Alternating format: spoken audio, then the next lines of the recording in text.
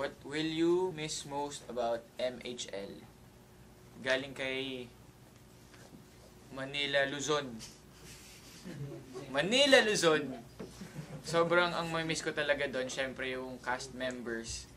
Kasi parang family lang kami doon sa set. Nag-enjoy lang kami sa ginagawa namin na show. And syempre mga directors namin, sobrang bait nilang lahat. And yung producers. So sobrang may-miss ko about isa sa kanila. Ikaw bro, sino may-miss mo doon? Siguro si Direk Dog. Direk Dog. Ang cool kaya ni Direk Dog. Oo. Diba? Parang... Sobrang cool nun. Parang... Laki din ng katawan ni Direk Dog, ha? Parang... Oo, six-pack abs yun. Diba? Okay kasi lahat ng nasa set, parang ano kami lahat, parang magkakabarkada.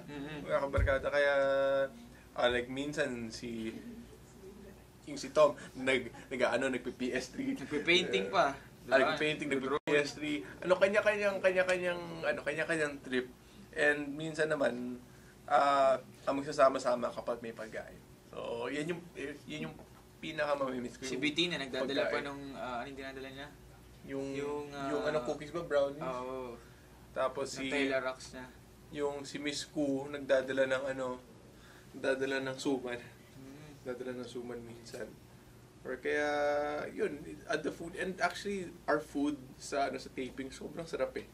Kaya minsan May miss mo yung food. masarap din yung pagkain. Masarap din yung pagkain. Magaling yung catering. And of course, I'm going to miss my character. I'm going to miss my character. Kasi syempre, ilan na months din yun mo finish out. So I think I'm gonna miss David.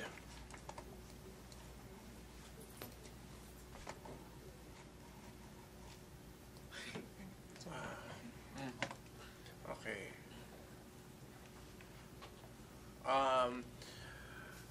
From Jelly Ace 21, the world would be a much better place if we all had tolerance.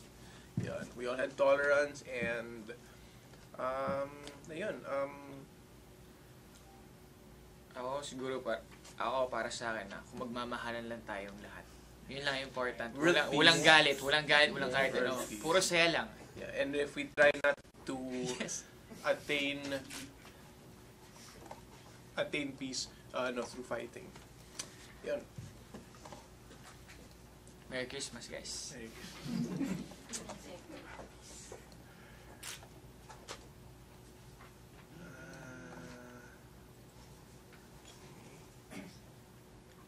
Kuya Rodjun, pansin mo naman ako. Hahaha. Ano pangalan niya? Si... Ito. Ayaw lumabas. One Chichan. 11 Chichan. 11 Chichan. Hi. Hi, 11 Chichan. Ayos na. Hi Victor, ang gwapo-gwapo nyo at ang bait-bait nyo. From Victor Basa.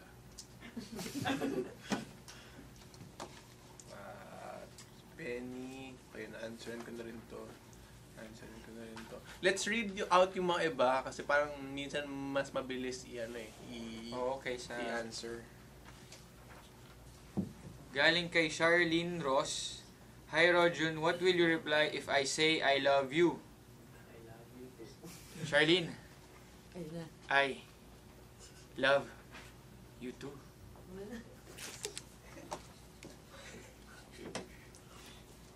Uy, grabe to.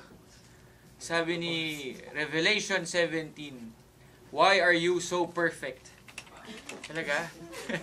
Joke. I love everything about you. Sobrang salamat talaga sa'yo. Hindi na ako nag-reply. Bro, Gemini Dream. What are the qualities that you find attractive in a woman? Well, Gemini Dream. Number one ay yung confidence. Importante yun sa isang babae. And hindi ako masyado sa damsel in distress eh. Hindi ako masyado na-attract sa damsel in distress. Ako, I like a fun, fearless female. I mean, sa Cosmo pala yan. Pero, yun, it's nice to be around somebody who's sure of herself and, who's game for anything. Yeah. Thanks.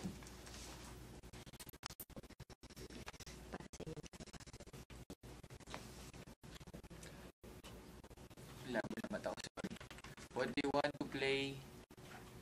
Who do you want to play you if there were a movie of your life? Madali lang yung tanong na yan. Galing kanina yan. Mati is awkward. Para sa akin, ang gusto ko mag-play, syempre, si Victor kasi may abs na siya agad. Bro. Thank you for that. Ako siguro, if there was somebody to play my life story, siguro si Sam Riley, more known for his work sa Control, and yun, it's a movie on sa Joy Division, Anthony Corbin, kasi parang medyo serious. I used to be like that, parang sobrang serious. Nalungkot ako, bro, kala ko sabihin mo si Rodjun. Yung si Rodjun, yun yung sa second part. Kumbaga, two-part movie. Yung isa parang very, parang masungit and brooding. And then, yung after, may abs guwapo. Thank you, bro. Thank you sa bawi.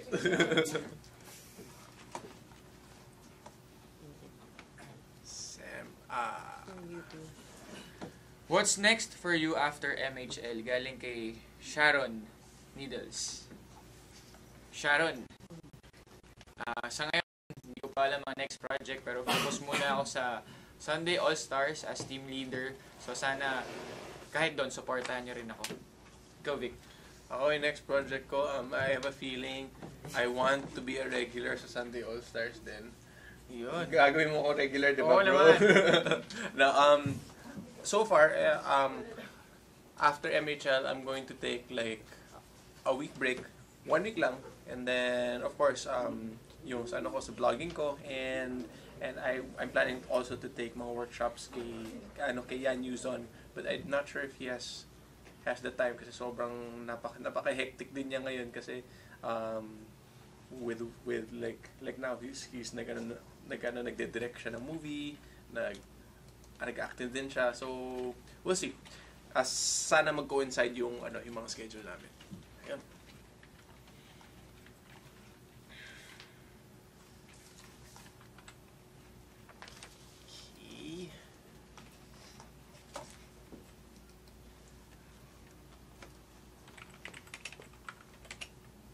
Lapit na.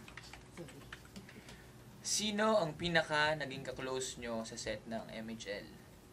Shangela.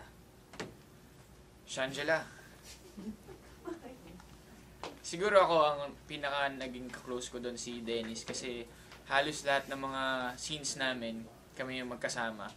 Nung umpisa ng taping namin, syempre nagkakahiyaan. Ako, nahihiya pa ako sa umpisa dahil grabe talaga yung mga scenes na yun. Kailangan talaga mag-concentrate ka. Pero naging close kami, naging okay na lahat, lumabas yung mga scenes namin. So, thank you, Shangela.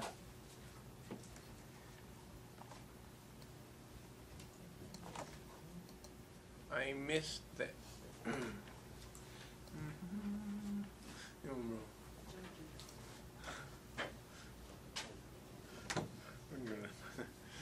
Oh, yun, no? I'll say sure. Ikaw I'll say sure. Bro, sabihin mo. Hindi, yan lang. Sure. Gusto mo mag-sample ni Victor. Okay na yun. Bob. I miss the MHL concert. Pwede ba sample naman si Victor Basa sa harapan namin ngayon? Kapuso since birth. Kanina pa to eh. Hindi ko pwede gawin yun kasi mahahamugan ako at magkakasakit. At sa ngayon, bawal magkasakit. So, yung sayo mo na lang, bro. Mahirap yun eh. Sure. Sure, next time.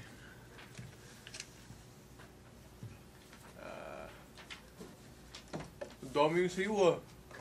Ang dami, hindi ko nare-replyan lahat eh.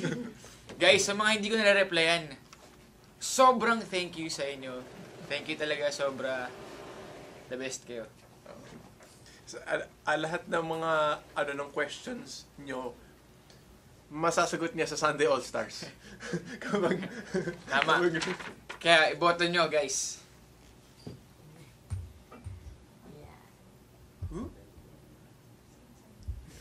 Alright.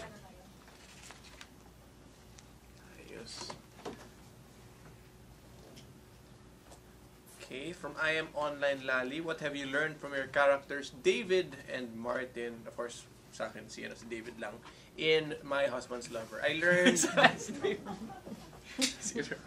si My Husband's Lover, siguro yung character ko, na-realize ko na, yun nga, that love doesn't have to be gender specific. And at first kasi, syempre, may apprehension kasi yung sa first scene ko, di ba?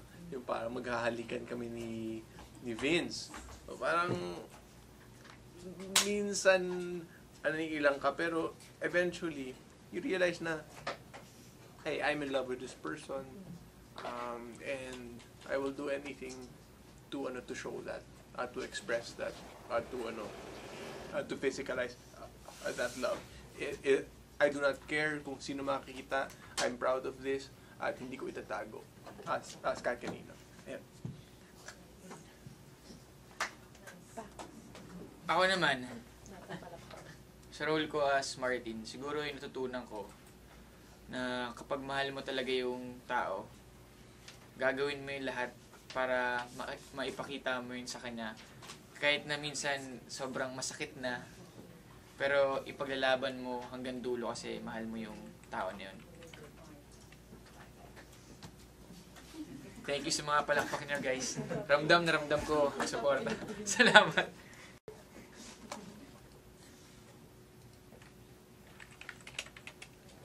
Hi Victor and Rodjun, congrats to both of you. Superb acting.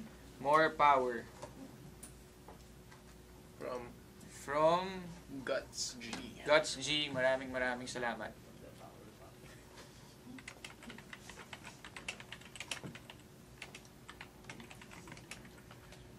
Since Halloween is just around the corner, I just have to ask, what is the scariest experience you've ever had?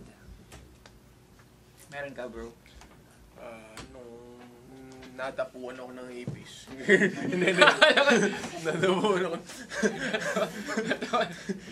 Hindi, yun, like I said, yung nag-retreat kami, tapos nag-sneak out kami, kasi kunwari mag-ghost hunting kami sa, here sa Christ the King, sa may E. Rodriguez. Tapos, we heard a group na naglalakad. So, akala namin, yung the principal or administrator, so nagtago kami. Biglang, the next second we look, wala na yung grupo. Wala na yung grupo. Parang, nawala lang sila. So, parang, hindi namin alam kung yun talaga nakita namin or may mga multo. Pero talaga. Yun na yung nakakatakot. Ano pa yun? Simbahan pa yun. Uy, sa akin din, ganoon din, sa simbahan. After namin mag-mass, kotse naman bro, yung mom ko yung nagda-drive. Tapos, may nakaharang na kotse, so hindi siya makalabas after nung mass. Dapat lalabas na yung mom ko, pero biglang umandar yung kotse. So, sinundan namin, umandar yung kotse. Umandar yung kotse, guys, umandar. Tapos, pagdating sa may exit, bro, tumigil na naman. So, bumubusin na yung mom ko kasi hindi siya makalabas. So, yung tito ko medyo nainis na. Lumabas siya ng kotse, tapos sinenyasan niya yung car na umalis kasi hindi kami makalabas. Nandiyan parang... Wala, hindi gumagalaw yung kotse. Tapos sabi ng tito ko, boy, pasilip yung kotse, sabihin mo na umalis na siya kasi alis kami. Pag silip nung bata, walang tao. Walang tao talaga. Tapos bumalik yung tito ko, sabi niya sa amin, walang tao yung kotse. So doon kinilabutan ako na parang, sinundan natin, na ganun kalaya, tapos walang tao. Pina-check ulit niya, walang tao talaga. So, umexit kami. Yun yung pinaka nakakilabot na experience ko. Pero sana hindi na maulit. Takot yun. Dapat ginawa niyo bro, tinext niyo yung plate number sa LTO 223. Hindi ko na naisip yun, bro. Grabe Oo nga, yun. no? Check mo kanina nakarehistro. Pero scary yun. Scary yun. Yan, usually yung mga ganyan story, yung mga iba naman, yung mga nagdo-doppelganger. Diba? Yung nakakatakot. Ay, shit. Ayoko yun. Shocks. Yung nakakatakot yun, yung parang akala mo kaibigan mo. Tapos kinakausap mo yung kaibigan mo. Tapos yung reply lang sa'yo, parang gibberish. Paano yan, bro? parang reverse nagba-backmask. And then, when you go to the next room, andun pala yung kaibigan mo. Hindi yung kaibigan. Hindi yung kaibigan mo yung kinakausap mo. Alright, anyway. Trip lang. Kalimutan ko. Ano ang pinaka-memorable na line mo sa My Husband's Lover? Most recently, yung ginawa ko na proposal kay Stella, pero hindi ko bubuuin yun kasi medyo mahaba. Pero parang sinabi ko, every time I see you, hindi ko nakikita ang kasarian mo. At nakikita ko isang napakamabuting tao na make me laugh, make me happy, and yun, I'm happy with you and your baby. So, yun. Ako siguro yung pinaka-memorable sa akin na line, yung sinabi ko kay Eric na, you're worth the wait. You're worth the weight in gold. Ganyan ba yan?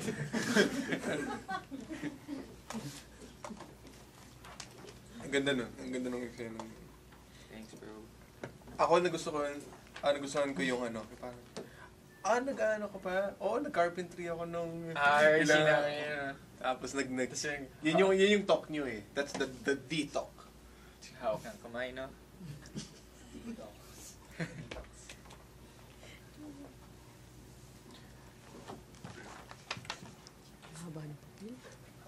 Hi. Ay, akala ko tanong na naman. Greetings lang. Greetings, bro. Hi to the chatters from Malaysia and UAE. Hello. Hello sa inyo. Kumusta? UAE, may cousin ako sa UAE ngayon. Nagme-mechanic siya.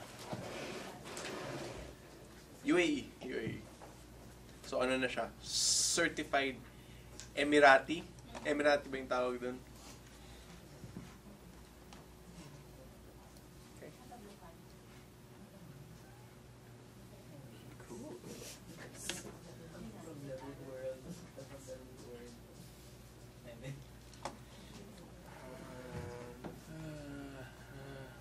Rodjun and Victor, replyan nyo po ako kahit isang smiley face lang. Cheska.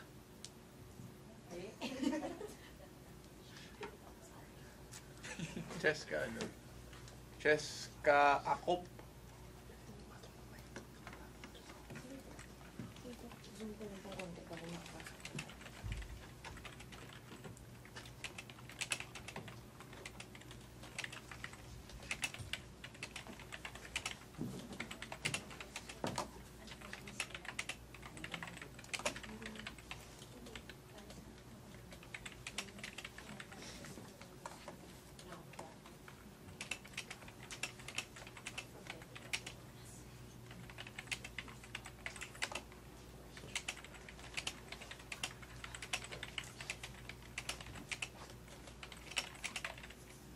Paano magagawa ng fan sign? Ipipente.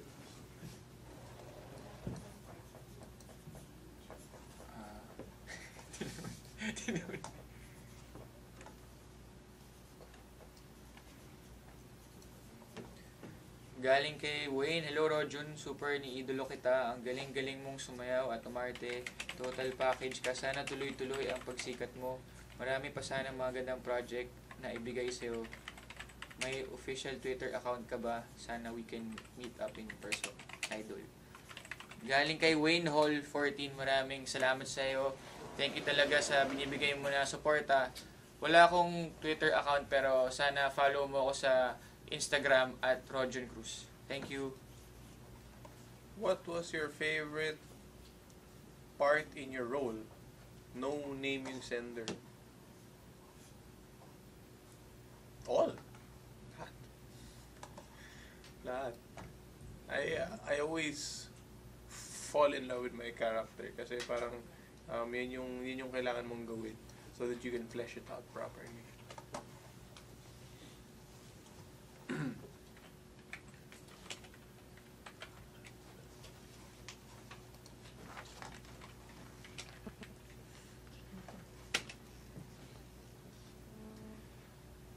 From 24 oras.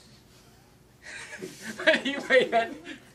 Ay, ano ang pinaka-miss nyo sa MHL? Anong message nyo sa mga fans ng MHL? Ako, ang pinaka-miss ko talaga sa MHL, syempre yung cast members. Kasi sobrang bait talaga nilang lahat. Parang family kami sa set. Syempre yung mga directors, yung producers namin. Lahat-lahat talaga kasi napakabait ng lahat ng tao doon. Parang hindi kami nagtatrabaho, nag-e-enjoy lang kami sa set. And ang message ko sa mga supporters ng MHL, sobrang thank you talaga. Hindi magiging successful ang My Husband's Lover kung hindi dahil sa suporta na binibigay nyo. Kaya sulit lahat ng pagod namin and sa dedication namin sa work. Kaya sobrang salamat talaga. Ay, sorry. Ano ako? Ano yung question? Sorry. Ano ang pinaka-miss sa MHL? Okay. Ang pinaka-miss ko sa MHL, syempre yung feeling in the morning na kahit ilang oras lang yung tulog mo, you're excited to go to the set. Kasi kapag, like the moment you get there, number one, pagkain masarap. At lahat ng Breakfast ba lang? At breakfast pa lang, panalo na. And of course, yung mga lahat ng tao na nakakasalubong mo, nakasmile. So, I really appreciated that. And parang you feel like it really is, the show is truly a collaborative effort between the actors, the director, the associate producer, executive producer, and the writers. You feel na you're part of something bigger. And we all want that, diba? So, yun yung pinaka-mamimiss ko. And ang champurado tsaka tuyo sa midnight snack. Sa mga supporters ng My Husband's Lover, thank you very much. Well, we made it trend. We all made it trend from first day until the last day. So, guys, ito na ang wakas. Hindi pa nagtatapos yung story doon, but so far it's only a goodbye, not a farewell. So we'll see you soon.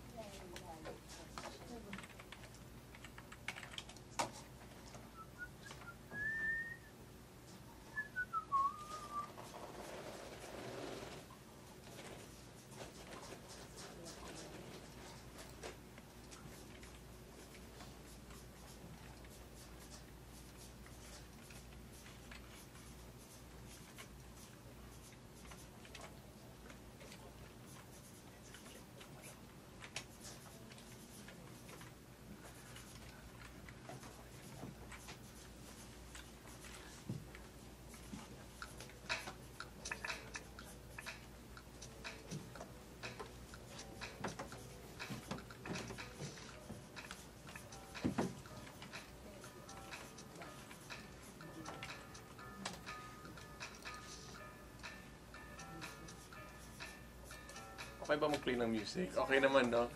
Kaya naman ng internet natin. Naka ano yata tayo, no? Naka super fast internet naman tayo.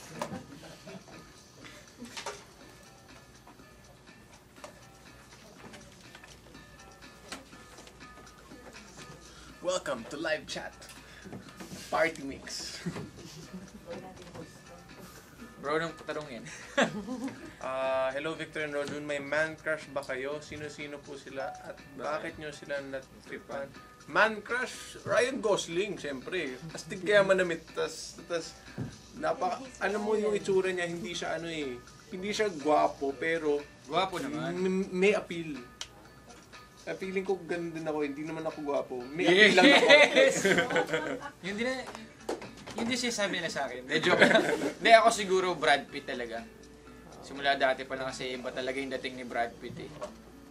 At napakabait niya, no? Oo, napakabait. Yun nga, bukod na Brad Pitt na siya, napakabait pa niya. Ano basa mo yung letter niya kay Angelina Jolie? Yung parang open letter niya. Oo. Sobrang romantic. Para sa wife niya, no? Ganun. Hello sa mga Hello sa mga kapuso chatters natin dyan sa Canada. Hello sa inyo. Bro. Ay, Canada. Oh, Canada. Kumusta kayo dyan sa Toronto? Oh, Canada. Sa Montreal, sa Quebec, sa Nova Scotia ba? Nova Scotia ba Canada? Hindi ba? Basta hello sa mga chatters dyan. And you know that I used to play ice hockey, which is your national sport. I wanted to move to Canada at one point in my life. Talaga? Gusto ko mag-ice hockey. Feeling ko magiging pro ice hockey player ako, pare. Hirap nun, bro, ha?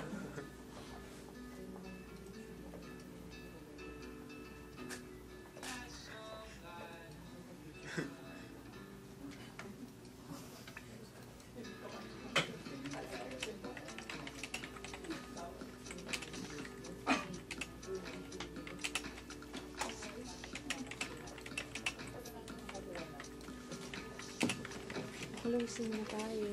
Ha? Magka-closing. Closing na. Sorry. Okay lang. Kasual na lang. Chatters, eto na po, tapos na tayo sa ating live chat. Did you guys enjoy? I hope you guys enjoyed na at hopefully nasagot namin lahat ng mga questions sa inyo. At yun, we hope maulit-uli ang ating bonding time. Gusto po namin magpasalamat sa lahat ng nag-log on ngayon, araw na ito, at sa lahat ng mga patuloy na tumatangkilik sa My Husband's Lover. Ang tagumpay ng MHL ay dahil po sa suporta nyo. Sana po ay huwag kayong magsasawa sa panonood nito hanggang sa last episode. Thank you po for making our first chat a memorable one. Please watch sa Sunday All-Stars. Andun po ako this Sunday. Yun, syempre, guys, Importante yan. vote nyo ang tweet hearts. Thank you sa support na binibigay nyo. Syempre, Sunday, abangan yung production number namin sa Sunday All-Stars. And, ngayon na ang last day ng My Husband's Lover. So, panoodin nyo ang magandang ending nito. Kaya, salamat sa lahat ng sumuporta, sumuboybay, at nanood ng My Husband's Lover. Maraming salamat sa inyo. Thank you. Alright, thank you very much to Team Manila. Thank you. Thank you to Perry Ellis. And ayun, thank you sa GMA and of course sa NMI. Thank you. Salamat sa lahat na nag-chat. Sana makita-kita tayo lahat soon. Sobrang thank you sa inyo. Yeah. And please, i-follow niyo po kami sa Twitter at ako lang Twitter. Ay, Twitter. Instagram at Rodjun Cruz. Follow niyo ako. Makikita ko yung kanyang muscular physics. Ako naman at Victor Basa for Twitter and Instagram. And please visit my blog, victorbasa.net. Libre po yan. So, for a short time, libre po yan. So, please, visit. Thank you guys.